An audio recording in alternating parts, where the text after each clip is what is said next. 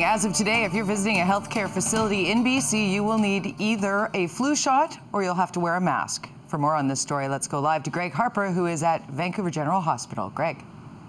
Good morning, Jody. Yeah, the flu season is here, and it's also day one of a policy.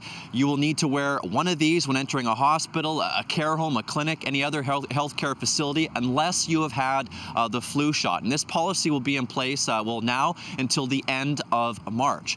This also goes for healthcare workers as well. The second year in a row for them, they actually had to go online and register, indicating they have had their flu shot. Otherwise, they have to wear a mask. You may remember last year, the union representing healthcare workers filed a grievance on this, but an arbitrator ruled in favor of the policy. So again, you'll have to wear a mask unless you've had a flu shot when entering a healthcare facility. If you're interested in getting your flu shot, you haven't had it yet, for information on locations, you go to immunizebc.ca. Jody?